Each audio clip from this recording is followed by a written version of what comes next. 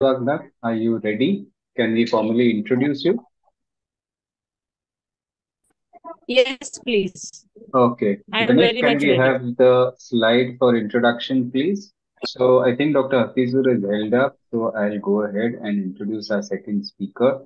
Dr. Girija Wagh is the Vice President-elect of FOXI. She's been the Vice President of the India chapter of Gesposis since 2014. As you just heard, she was very much an important part of the drafting of the FOXI ICOG Gestosis, hypertensive disorders of pregnancy, GCPR or Good Clinical Practice Recommendations, which we published in 2019, where Dr. Gorak and I were there when the health minister released it in Bhubaneswar. Dr. Girija Wagh is also a senior consultant at multiple hospitals in Pune, including the Cloud9 and the Apollo hospitals. She is a member of the Governing Council of ICOG in the past. She was joint secretary when Dr. Sanjay Gupta sir was the president of FOXI way back in 2010. And she's also has the unique distinction of being the assistant coordinator of the National Eclampsia Registry. This is something which is very important and all of us must contribute to this. It's a project which was launched a very long time ago, but I think it's languished a little bit behind. Dr. Girija Wagh is also a national mentor for the Lakshya and the Ministry of Health and Family Welfare. She's received the Anandibai Joshi Award for Excellence in Medical Services. She's here today to talk to us about a very important topic, and that's the issue of how do we manage eclampsia in low resource settings. When a patient is already admitted and she's in tertiary care, it's very easy to take care of an emergency like eclampsia. But in the periphery, where maybe there's a non-MBBS practitioner, there's only an ASHA worker or a primary health center, when they are faced with this life-threatening emergency, how do we prevent maternal mortality? How do we ensure that the woman reaches in a safe condition along with her baby to the closest district or tertiary hospital? That's something which she is going to focus on. Over to Dr. Girija. Thank you so much for that extremely kind introduction. And I think Pratik, you will be again proud of me because since 1st February, I again go over the head of our obstetric department in the University Medical College of Bharati Vidyapit. So I thought I must share that and thank you for your very, very Congratulations, ma'am. kind introduction. Yeah, I look at these as opportunities to be able to deliver better for larger population alone. It's not something to be very proud of, but it is something that I feel is a pathway towards doing something good. Now, that was an excellent talk by Gorak and wonderful tips on screening. And what I'm going to discuss in my talk is going to be, of course, some understanding about eclampsia, the differentials, pathophysiology. Gorak has already spoken to us. But I'm going to speak only in context of eclampsia and especially how to deliver magnesium sulfate because that has been identified as one single, intervention which will not only prevent the serious consequences of eclampsia, but actually will also help us in treating eclampsia effectively. Now, eclampsia, we all know, is a tonic-clonic seizure or coma in a patient with preeclampsia, and especially sometimes you may not have blood pressure, but there'll be all signs suggestive of HELLP syndrome. And we must remember that even in a non-proteinuric hypertension, like gestational hypertension, there is a possibility that the woman may throw a seizure. And this is a very pitiable state that you can see here, where a woman is convulsing. She's just a 20-year-old woman been brought up to this, and this is something which has been shared by my student who is practicing in a lot of official places. So this makes me very proud, Pratik, that you are able to reach out to these patients through your students so that they can deliver to their fullest. So this is characterized by onset of seizures in pregnant women and is a common complication, as we all know, and it can be life-threatening for both the mother as well as the fetus. Now, despite an advance in detection and management of preeclampsia, eclampsia, it remains a common cause of maternal morbidity and death, especially in resource-limited regions, and that is where we are focusing today on. And I think the reason of this futility is a reluctance to understand maybe the severity of this condition. Maybe it occurs sometimes in the life of that particular healthcare provider or a center. And then a complacency towards it that, okay, fine, this is going to happen this way. And that is something where we require to reach out to because we have to understand that every life counts. So when Dr. Gorak did mention to us about the pathogenesis, what we have to understand is, yeah, the hypoxia which sets in because of placental inadequate circulation gives rise to a lot of cascade of issues which would affect a multisystemic disorder. So whenever, friends, if you have in a low resource setting, the moment you find a blood pressure of 140/90 or more, remember that there is a whole lot of there hiding under the surface, which you are not able to decipher. And it becomes your duty to find out why the blood pressure is 140/90. Secondly, why do seizures occur? That is a very important thing that we have to understand. Popularly, it has been believed because of cerebral vasospasm and cerebral edema, but that happens to be not only the reason, because it's been found that the uteroplacental ischemia causes release of certain molecules such as neurokinins, inflammatory cytokines, endothelins, and tissue plasminogen activators. And these stimulate excitatory neuronal receptors and alter neuronal excitability, synaptic transmission, and neuronal survival independent of any vascular effects. And complications, therefore, would be profound. Especially, we have to also be now conscious about certain women presenting with chronic hypertension and superimposed preeclampsia who are at risk of developing infarcts. And then there could be some seizures which would show focal neurological signs, prolonged coma, atypical or recurrent convulsions, seizures even after delivery can occur. And antihypertensive therapy, seizure prophylaxis, and neurosurgical consultation may also be indicated, and some women also have blindness and breast amounts. So let's look at certain risk factors, and this is where the healthcare provider can always be on alert. Like preeclampsia, if your patient has hypertension, as I mentioned, 140/90 itself should start shaking your antennae, and you should start looking for, is this patient going to be at risk of any such kind of an problem? And what kind of hypertension she has? Is it chronic hypertension? Is it gestational? Is it preeclampsia? And what are the complications that she's going to get? Immediately, this has to get into our minds. We all know that advanced maternal age has been spoken about, but even a maternal age of young, like younger than 20 years is also important. Nulliparity, multifetal gestation, preterm delivery at less than 32 weeks, and lack of prenatal care. It's been found in more than enough studies that inappropriate or inadequate antenatal care has been responsible to do this. Because I must share here with all of you, we have run we currently have a cohort of 3,600 women who were screened during their antenatal period under our ICMR project with Bharati Hospital and the Gupte Hospital in Pune. And can you believe it? The incidence of preeclampsia in this entire cohort was only 3%. And this was because they received a good antenatal care, a good diet counseling. So just giving the prefixed wonderful antenatal care would give a lot of, respite from this disorder. So several signs and symptoms you must pay attention to, like visual disturbances. You will be present in 27% of the patients. 66% of them would be having headache. And I have had so many patients being referred to for acidity. They have been given some Gelusil or something. And then they have been told that you are hungry, you are hypoglycemic. That's why you had a headache. And they landed in a seizure. So do not neglect the complaints that the woman is telling you about headache, visual disturbances, right upper quadrant or epigastric pain. Another absolutely very, very common symptom that the woman will come to you, but then that would be ignored. She may sometimes say that, doctor, I'm not feeling well. I'm not able to see clearly.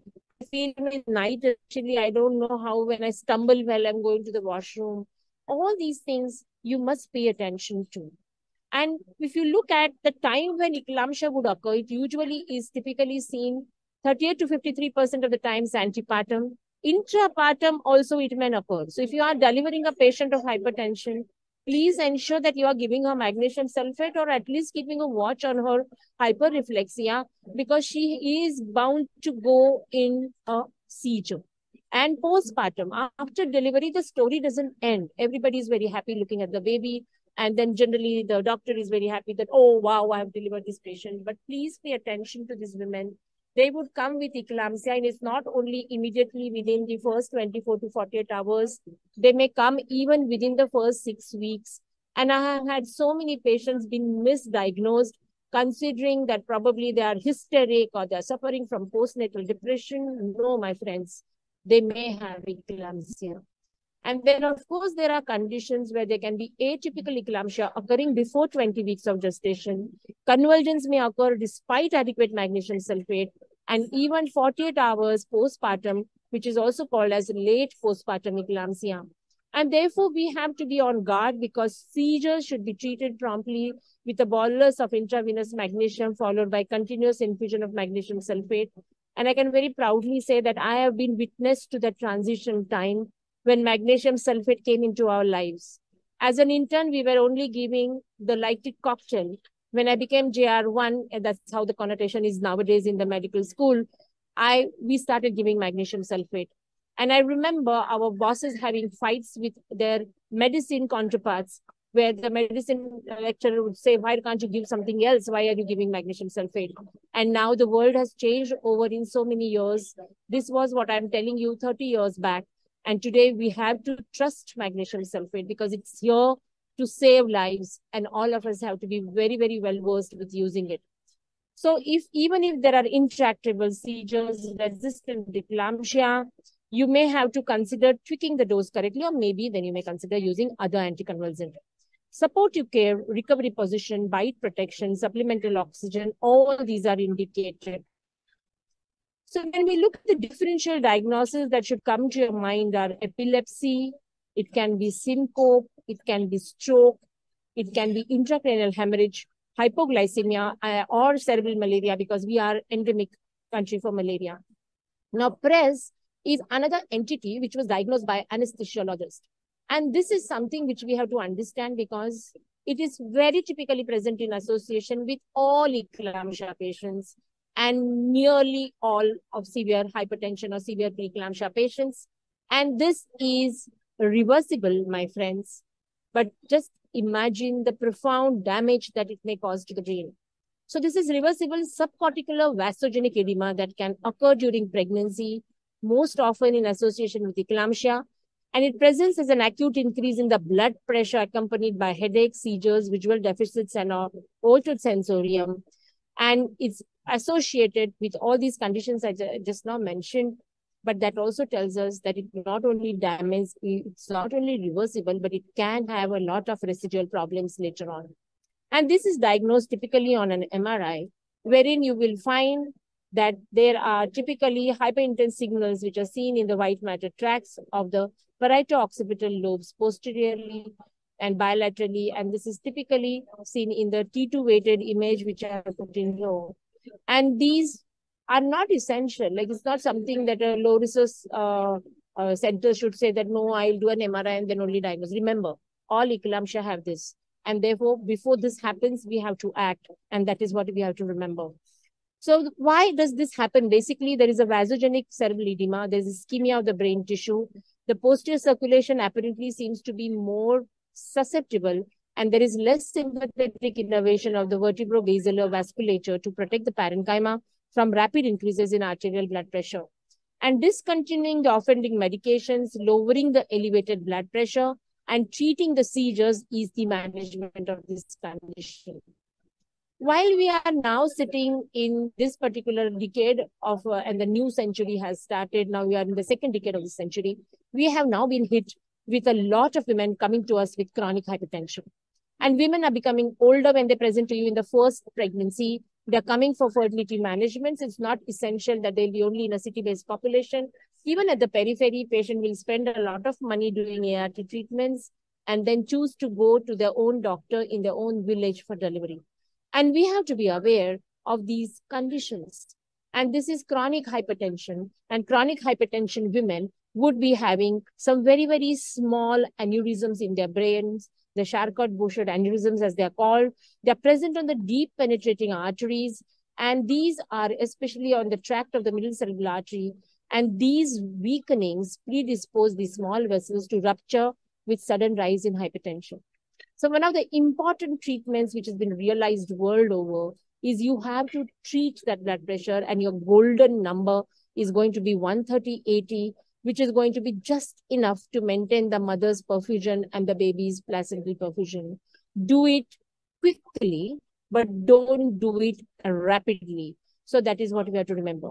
Now, while I've been telling you all these sad stories, there is good news, and eclampsia may be considered a preventable disease in many of the cases.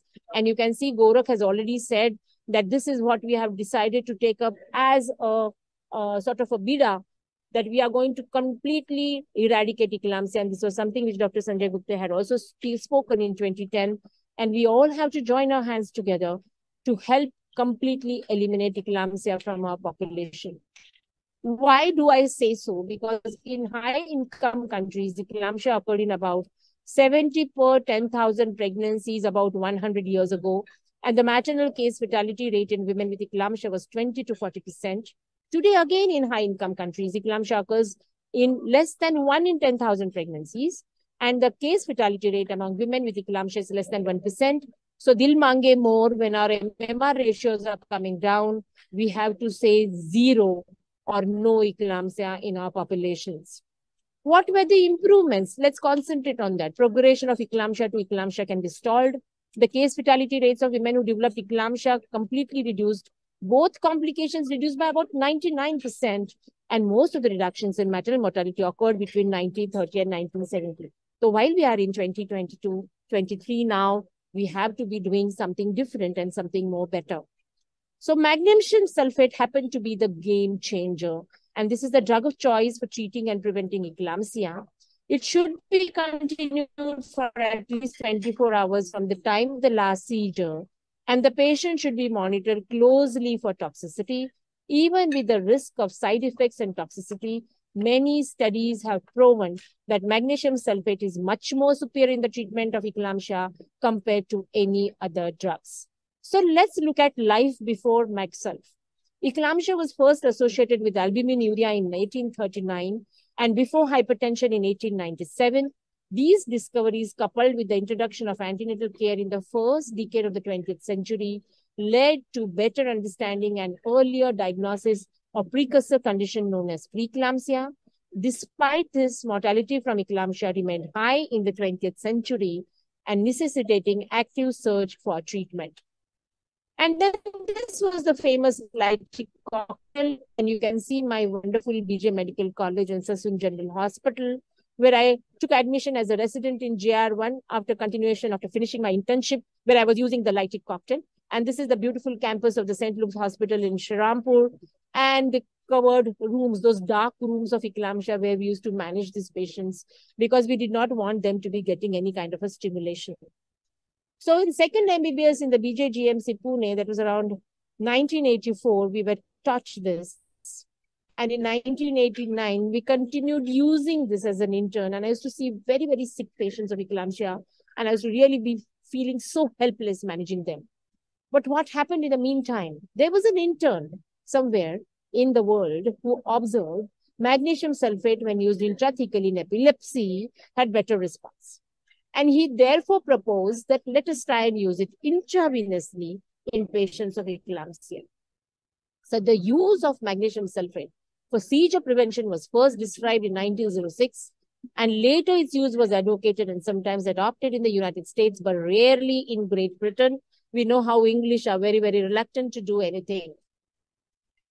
But it gained prominence in United States and UK during the 1920s, but since the arrival of diazepam and later phenytoin, there persistent hesitance in the use of magnesium sulfate for treating eclamptic seizures. The reluctance stemmed from the widespread use of these medications for other forms of seizures, their cost effectiveness, efficacy, and availability. Now, for eclamptic seizures, prophylaxis in preeclamptic women, magnesium sulfate is superior to phenytoin, nimodipine, diazepam, and placebo. And that's very important that we all have to remember. And the publication of these clinical trials significantly increases the use of MagSulf versus other anticonvulsants in the UK and the Ireland, where the reported use in preeclampsia increased from 2 to 40%. 60% of providers surveyed indicated that they would use magnesium as an anticonvulsant for eclampsia in 1998, up from only 2% of eclamptic women who received magnesium sulfate in 1992. So within 6 years, there was a change. And therefore, friends, we have to take this change very fast now with so much of access to care. The Magpie trial actually is published in the Lancet in 2002, actually brought about a lot of things. The controversy ended after a landmark study in 1995. This was a publication actually, which showed that Maxelf is superior to diazepam and phenytoin, reduced the risk of recurrent seizures in eclamptic women by 52% when compared to diazepam and by 67% when compared to phenytoin. And the effects of treatment on baby death for those randomized before birth, the perinatal mortality rate was significantly reduced by patients who were given magnesium sulfate. So magnesium sulfate, according to me, and I remember in 2010, everybody used to call me Maxel for Foxy, and that is preventing seizures in women with severe preeclampsia, slowing or stopping premature labor, treating eclampsia, and protecting the brains of the baby, that is a neuroprotector, are three wonderful actions attributed to magnesium sulfate. Because we learned that inflammatory cytokines and the immunological maladaptation starting from abnormal placentation finally results in this very, very destructive pathology of the brain. And therefore, when we are looking at a care algorithm for eclampsia patients, at 0 to 5 minutes, you must use an airway lateral decubitus, always a lateral decubitus. You saw the picture in the video which I showed, the patient was lying like this. Very wrong.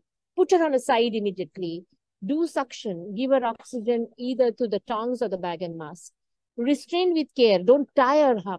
You can just restrain her with a rail thing or gently, maybe, be there. Somebody can be by her side and protect her. Secure an IV line.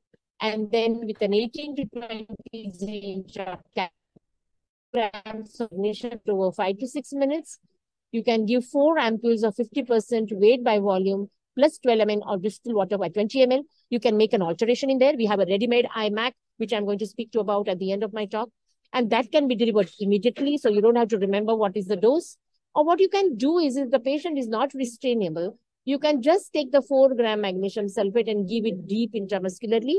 However, you will have to use a 20 gauge needle for that. So this is something, or a simple thing. You can put it in a 100 ml normal saline, put all your 4 ampoules of 50% magnesium sulfate and let it flow over a period of 5 to 10 minutes.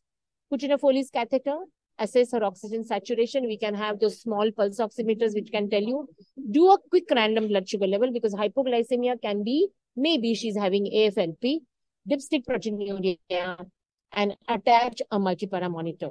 So within the first 0 to 5 minutes, one should be able to do all this. 10 to 15 minutes, take sample for blood and urine for testing, because we need to find out whether she's in health.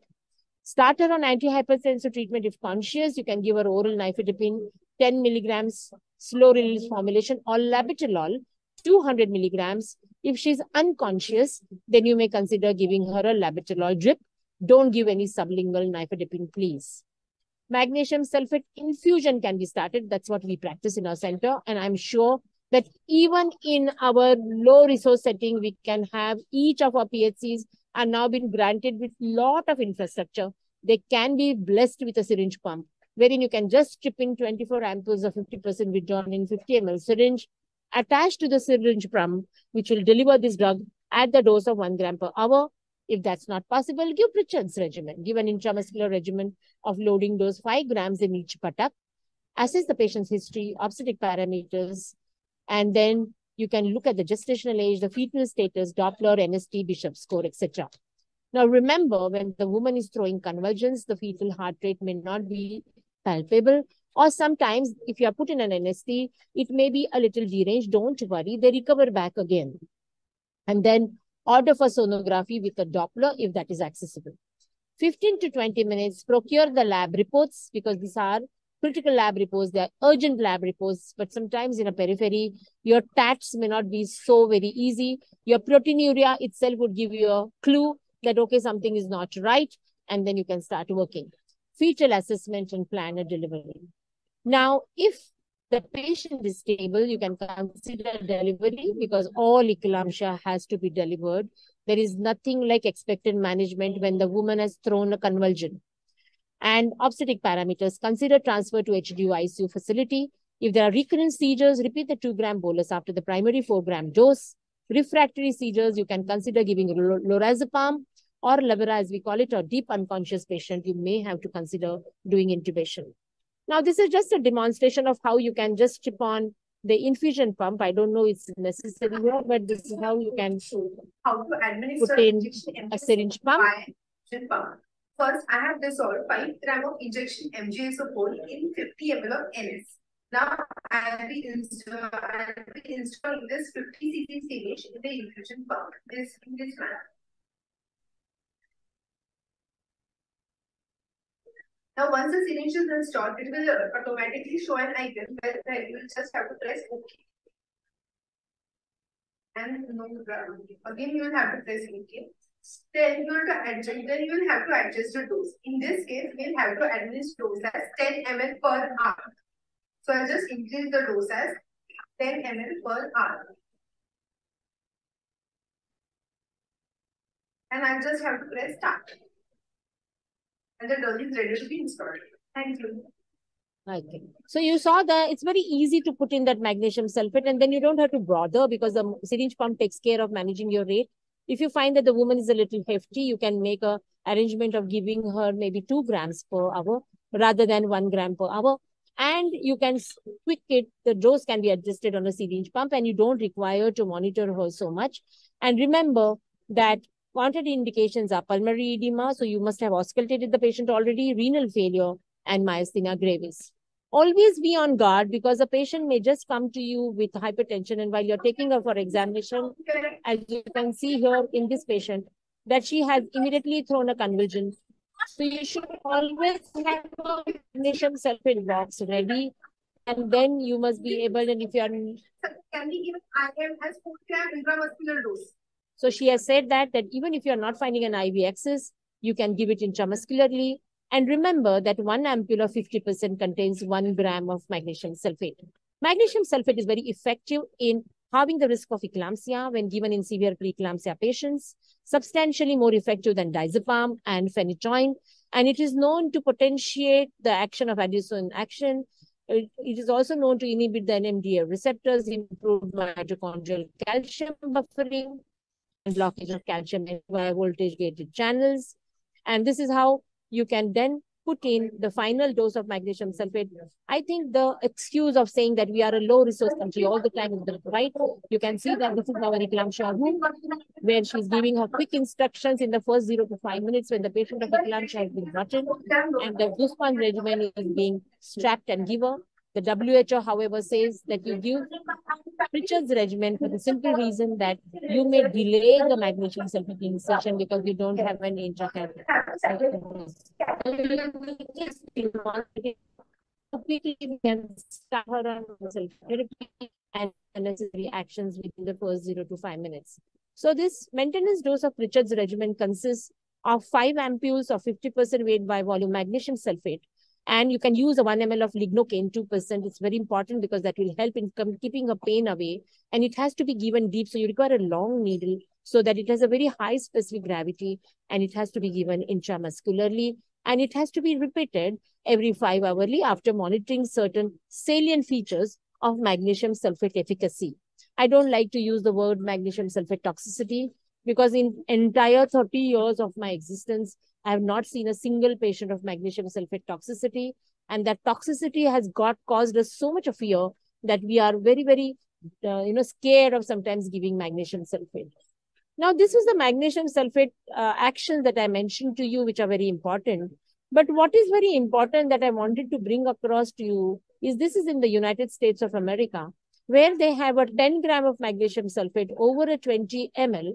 And this is something that they don't have to rake their brains whether I'm giving 1 gram, 4 gram or whatever.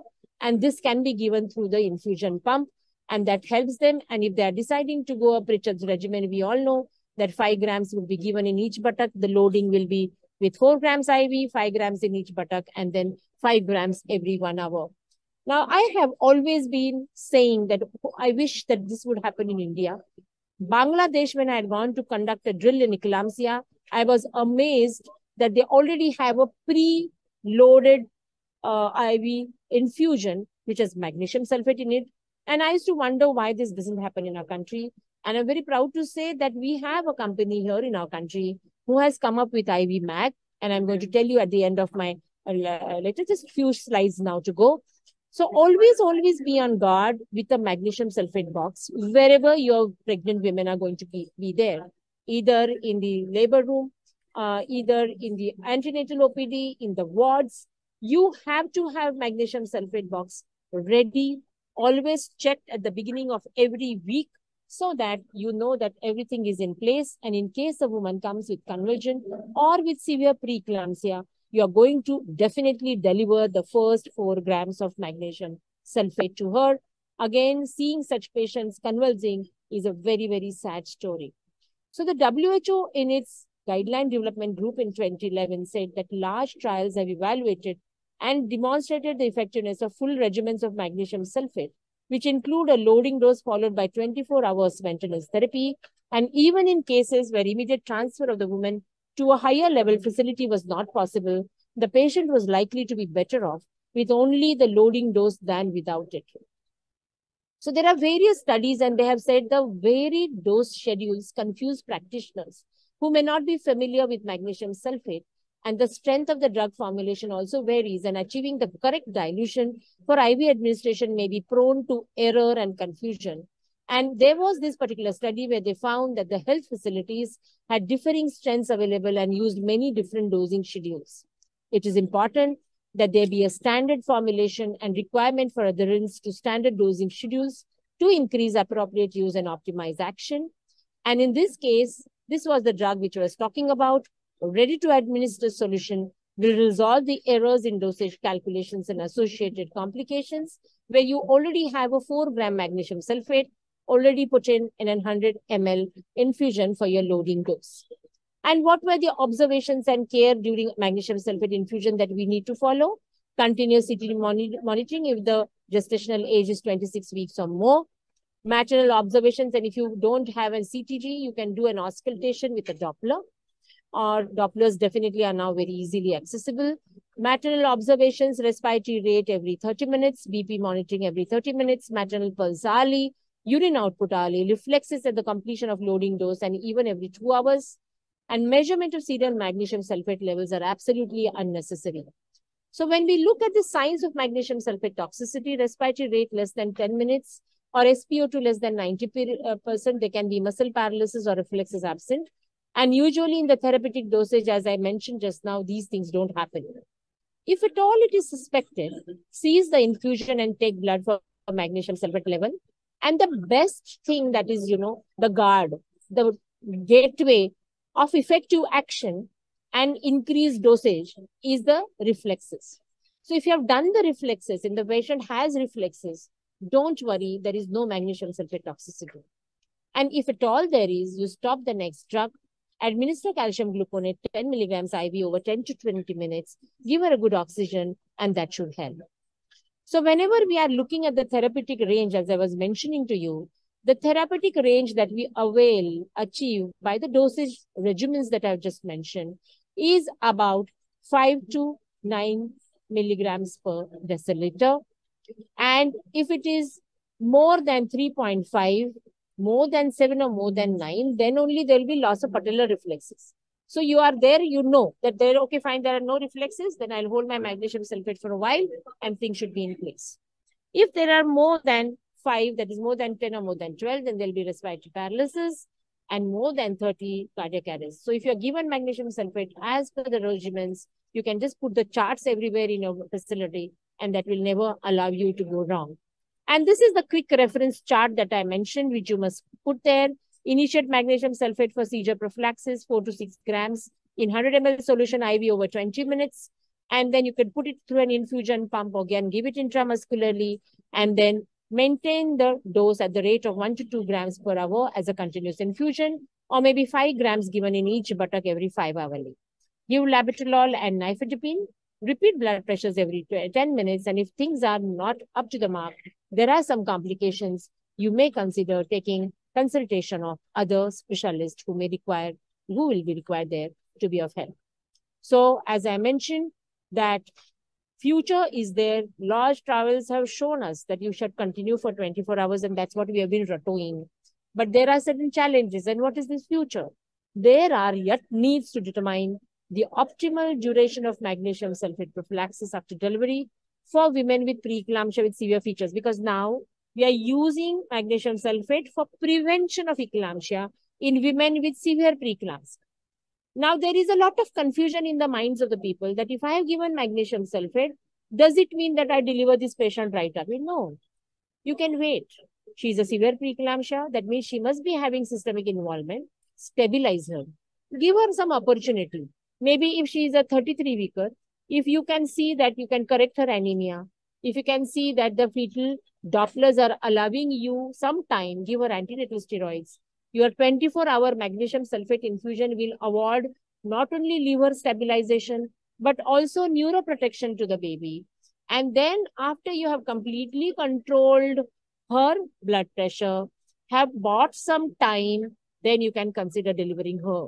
Do not go beyond 34 weeks, but do not quickly deliver patients which are very, very remote from term, because unnecessarily there is going to be an abnormal perinatal outcome. One, for the mother, because she is going to be morbid if you do a C-section, inviting a possibility of placenta percreta in future, and for the baby, because it's going to be premature and going to succumb.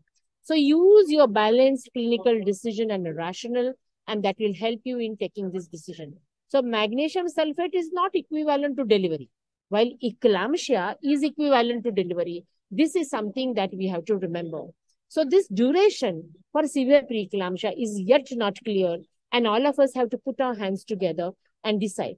In my practice and experience, I have many times given, and the maximum times that I have given the magnesium sulfate dosing to the women is for nearly 3 times before I finally delivered them. And there have been successful outcomes, and I always believe a very, very close surveillance by the clinician is the key formula in preventing eclampsia. Second future problem that needs to be considered is whether women presenting with late postpartum preeclampsia with severe features more than 48 hours after delivery will benefit from magnesium sulfate prophylaxis. So this is another question to be answered, and which all of us have to put our minds together and come to conclude. Thank you for giving me this space and time, and I hope, Pratik, I have been able to make justice to the topic. And I am very much particular whenever it's a webinar by Pratik, because I know what an academician he is, and he's very, very particular and specific about whatever he designs. Thank you so much.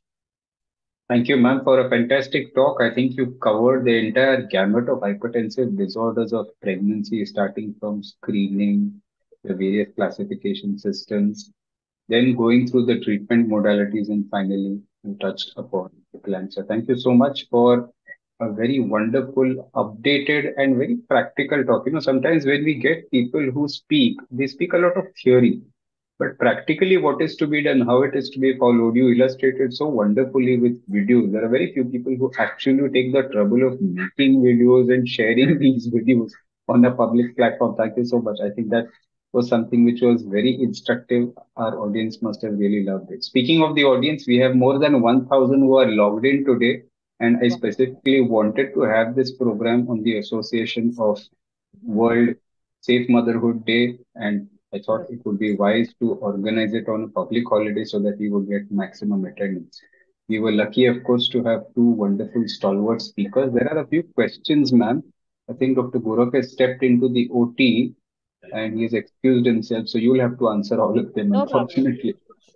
The first one is from Dr. Pallavi, and she's from Lucknow, and she is asking what is the dose of magnesium sulfate. I think you addressed that. So 4 grams IV loading dose given over a period of 15 to 20 minutes.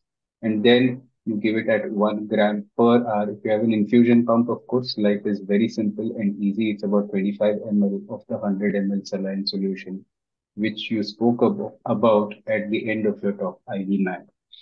The next question is from Dr. Swati Padtare. She's from Ahmednagar, and she's asking what are the new guidelines on hypertensive disorders of pregnancy. So you want to talk about the GCPR which we did? I will give you a quick recce, because what she's trying to understand is new guideline of hypertension will be very big. But I must tell you that now there is what has happened new is your threshold for starting antihypertensive medications has reduced considerably. So it was not that you only started at 160, 110 or 150, 100. Even if women have a blood pressure of 140, 90, you are justified in starting the antihypertensive medicine, because what happened was in the studies that were analyzed later on, it was found that women had a lot of benefit when antihypertensive medicines were started earlier, so that they didn't land in complications and future health concerns. So therefore, whenever you have a woman of 140 by 90, it doesn't affect the placental perfusion at all, especially with the newer antihypertensive medicines like we discussed, the nifedipine and the Nicardia or the similar ones and the labetalol. We can give them these antihypertensive medicines, which can help us to control the complications. Even the complications of hypertensive disorders were reduced considerably when antihypertensive medicines were started. So that mystery is completely busted.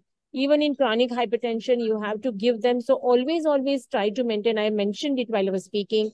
Keep your blood pressure goal as 130 by 80, and that will help you. And that is one very important thing. The guidelines have been the same. There are a lot of things. However, severe preeclampsia don't go beyond 34 weeks. Gestational hypertension, that new thing that has come is deliver by 37 weeks of gestation. Don't wait for the proteinuria to happen. And proteinuria means proteinuria means preeclampsia. You must deliver them by 34 weeks of gestation. Do not temporize and give expectant management unnecessarily. There are a lot of clues that you get from the lab, like looking at the uric acid, looking at the patient's labs. Even if more than 2 systems are involved, deliver these patients, because you may land in complications. Very good key practice points. And I think the days when we used to keep these women admitted and they used to be called in inverted commas, chronic patients, that should be a thing of the past. And we should ensure that no woman is treated as a chronic patient who's just lying in the wards. The next question is from Dr. Uma Fayaz. She's from Chandrapur in Uttar Pradesh, and she's asking what could be the cause of PIH at a young age like 21? Absolutely. I'll tell you what is the age at the young age. See, there are 2 theories. If you looked at the Gestosis score carefully, which Gorak was telling, one of them is immune maladaptation. You understand? So women, if they get married, and you see that most of our government policies are saying that after marriage, please ensure that you don't get pregnant within 1 year. There is a reason, because there has to be that much sperm exposure. And these are studies, these are evidences which are shown that whenever there is limited sperm exposure, that is, woman becomes, gets married, becomes pregnant immediately, she may have, yet she has not adapted to that man's antigenic response. And therefore, she's not created those antibodies in her body. And therefore, she has a very high incidence. Plus, a young woman, her immune system is yet to develop. And therefore, Pratik, I'll just speak a little philosophically here, which many of my colleagues don't agree. I don't know whether you will agree to it or not. I always feel that, our scriptures have been speaking about it. And I went in to find even in the Bible, the Quran, and even in our life living styles, it's mentioned that till the age of 25, you must practice what is called as Brahmacharya Ashram. Because, and then I decided to find why. Let's forget the social part of that. But your immune system is yet not mature. You understand? The immunological system is yet not mature to deal with pelvic inflammatory disease, to deal with so many viral infections like HPV, to deal with these immunological insults which can come through a sexual and the pregnancy. And that could be the reason that, like, whenever I go to colleges and talks, I always speak about this. Some of them listen, some of them don't, and we have a lot of debate on this. But this is an immunological maladaptation. The child is still young. The body is still in the phase of formation. But then we have social challenges, and that's why we find that young women get married, because socially there is a lot of insecurity, and therefore they have to be getting married. Thank you, ma'am. I think that's wisdom from the ages. We are only learning now the scientific reasons behind a lot of things which we, just mugged up when we were small children. All those scriptures which we learned, we are now gradually realizing the wisdom of all those sages from so many centuries ago. Next question is from Dr. Shakuntala Nikun. She's from Chhattisgarh and she's asking what is preeclampsia. I think that has already been explained at length. by both of our eminent speakers. Dr. Smita Singh from Muzaffarpur in Bihar is asking which IV fluid is preferable and what should be the infusion dose and rate. I think you showed beautiful videos, ma'am. But in case you want to just repeat that, Yeah, the benefit of the audience. always remember your labor rooms and your critical care places will only have normal saline and RL, Ringer's lactate. Don't keep anything else. Dextrose, normal saline, 5-dextrose, all have to go out. We don't need them. We don't need them in the labor. We don't need them anywhere. So it's only RL, be the best, or you can use Isolite E, Isolite P and all those, but don't use anything else. Thank you, ma'am. I think we have just two more questions. One is from Dr. Vijay Kumar from Daudnagar in Bihar, and this gentleman is asking, how do we optimize the outcome of the baby in such patients? I think you briefly talked about this, that magnesium sulfate also has the benefit of causing some neuroprotection benefits for the baby as well. Would you like to speak about that? Yeah, optimizing baby's outcome is in 2-3 ways. First and foremost is whenever the mother comes to you with eclampsia or severe preeclampsia, they have to be given antihypertensive medicines even with the baby as an interest. And in a eclampsia patient, especially give nasal oxygen in a left recumbent position that will help in better placental perfusion. If you decide to deliver her, don't allow unnecessarily prolonged vaginal delivery because that can cause a fetal issue. And if you're going to do a C-section, and if you decide to give regional anesthesia, whichever anesthesia, ensure that the mother is well oxygenated and she doesn't go into hypotension at any cost. Because hypotension immediately causes placental challenge and the babies will come out sick. And beforehand, definitely ensure for these babies antenatal steroids if they are premature, most of them are, and give them magnesium sulfate. And see that the baby is delivered right into the hands of the neonatologist and nowhere else. Because that is very important. Or you can carry the baby to a neonatologist or a center which has one care, or you can go get in one there to attend your delivery. So these, I think, would help in getting better outcomes to the babies. Absolutely. So I think the concept of in utero transfer, which we used to talk about, or ensuring that there is close association with the neonatology team, is again of paramount importance in these particular cases. I have just been informed that the live count of the audience has crossed 1,100. So that's an amazing turnout for a simple program on just a common disorder which all of us take for granted, but that speaks volumes for the authority of the speakers that we have today. Thanks also to the background team. Look at the felt need. Look at the felt need. I'll tell you, Pratik, when I used to do this critical care eclampsia workshops in 2010, there used to be a huge crowd coming. And that time we had to teach how to give magnesium sulfate because most of the centers used to depend on physicians and anesthetists to do that. Today, now we are taking responsibility. That's very nice. And therefore, the felt need continues. It's like, ongoing process like contraception, I feel. Agreed. I remember once traveling with Gorakh to 2 or 3 small places in the interiors where we actually sat and taught people how to take blood pressure of pregnant patients. It started from there, how to actually take blood pressure, very absolute basics which we don't even think about. But then there are people who need to learn that. And there are people like us who need to go out into the community and educate those people because that is where the actual need is. There is one person who is probably not logged in, that is Dr. Shweta Lonankar from Mumbai, and she is asking where can we view the recordings in the future. So recordings are proprietary. This is our intellectual property. We are not going to give it to you. No, I'm just joking. All of the recordings of entire experience series are there on the Science Integra YouTube channel. They are usually uploaded within 24 to 48 hours. So if you get in touch with the Science Integra team who designs the beautiful certificates and the collaterals for these programs, they will be able to share the links also with you. That brings us to the end of the Q&A session. And if there are no further comments from anybody else, then I think I'll present the formal vote of thanks. I'd like to express my gratitude as the chairperson for the AMOGS Endocrinology Committee to all the audience who's logged in today, to our respected office bearers of AMOGS, our president, Dr. Rajendra Singh Pardeshi, secretary, Dr. Sujata Darvi, the ICOG office bearers, Dr. Lakshmi Shrikhande and Dr. Ashok Kumar, for granting us the ICOG credit points, To our chairperson, Dr. Alka Mukherjee, our zonal coordinator of AMOGS, taking time out from her busy schedule, even on a holiday. And two fantastic speakers, Dr. Gorakh Mandrupkar, a dear friend, chairperson for the SOP and Guidelines Committee of AMOGS, the person who actually came up with this brilliant innovation of the HDP Gestosis score. And of course, a clinician par excellence, Dr. Girija Wagh, our Vice President elect of Foxy, who spoke brilliantly and very practically illustrated with videos on how to manage eclampsia in low resource settings. I also need to place on record my gratitude to the entire Science Integra team, Ganesh, who's here in the background, Subhu, and the entire backend team of Science Integra, and Blisson Pharma, who are our academic partners for this experience series since the past 4 months. They are somebody who have been instrumental in bringing out very good practical products, including iron isomaltoside, which incidentally was suggested by Dr. Girija ma'am, I was informed, and also carbazin, that's carbetocin, and IV mag, the subject of today's discussion.